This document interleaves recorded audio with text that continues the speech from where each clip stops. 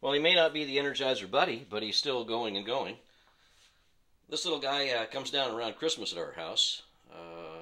My wife pulls him down and lets the grandchildren play with him.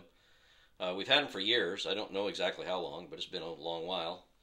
The grandkids found him the other day and brought him down and pressed the button, and he started singing and dancing away. That got me wondering what kind of batteries are still in it and what sort of shape are they in.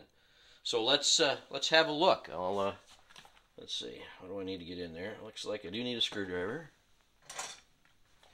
Let's get a screwdriver. Oops. If I can get him to quit singing and dancing.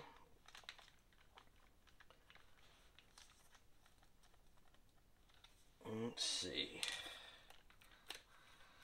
Okay, so let's see what we got. Well, there's batteries in there. They're definitely not Duracell batteries. They are, in fact, Toshiba alkaline batteries. Let's pull them out and see whether or not there's any leakage and see if we can figure out sort of how old they are. Make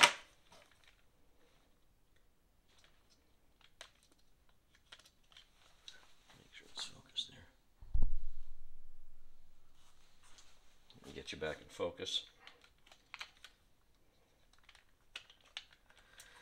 Okay, they're all Toshibas. Let's get them organized.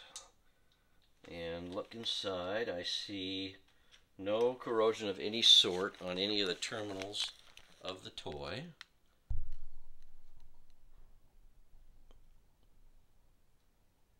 So that's a good sign. Now let's set him back here. Let's look at the batteries. Okay, so here are the 4 Toshiba AA alkalines that were in there. And as you can see, on the negative side, there is no sign whatsoever of corrosion. Now let's look at the positive side. Not surprisingly, there's no corrosion there either. So let's see if we can figure out when these batteries were either made or when their expiration date is. Let's see. There's nothing really printed there. Oh, there it is. It's printed up at the top of the battery. See if we can get it visible. It says 012006. Let me verify that that's true for all these. Here's number 1. Here's number 2. 012006. Let's look at the third one. Third one is also 01 of 2006, and the fourth one also 01 of 2006. Okay, so the date today is the 14th of July, 2022. So if these batteries were made in 2006, that would make them 12 plus 4, it'd be 16 years old. Or they're either 16 years old or they're out of date 16 years, one or the other. But in any case, they're not leaking. They're made by Toshiba. Oh, now the next question is, where are they made? So let's see if we can figure that one out. Awfully fine print there, and it's a lot of Japanese or Asian alphabet characters, which of course I can't read. Toshiba battery. Oh, let's see. Hard to see. Oh, there it is. Okay, so let me get that up here in English and see if you can read it. Made in Japan.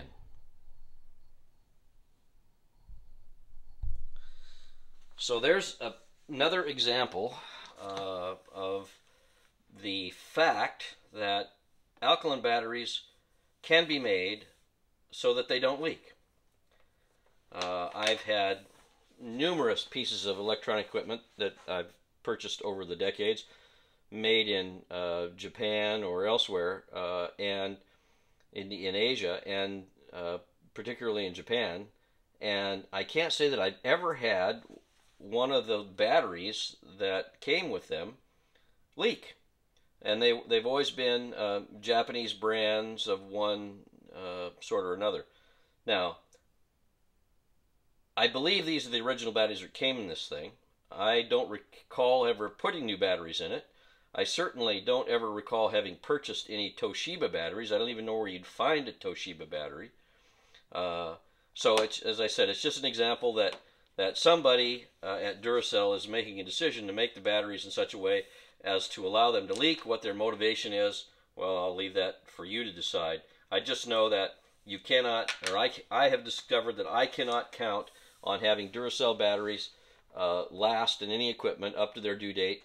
I have them leak in the package, as I've shown in other videos earlier in this series, and it's unfortunate that the vaunted Duracell trade name is being so denigrated by the poor quality and the damage that it does to equipment. And I've mentioned before that on one occasion I did attempt to get recompense from Duracell, and it proved to be such a cumbersome, time-wasting task that I just bagged it and ate the fact, and just decided ultimately that I'm done with Duracell batteries.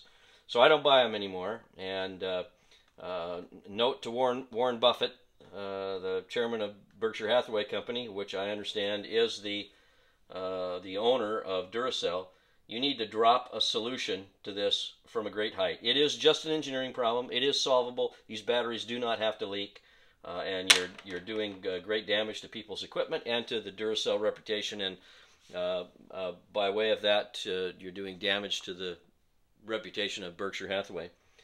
So if anybody else has had similar experiences with their Duracell batteries, I'd be delighted to hear about it. And if you have any comments, please post it below. Thanks a lot.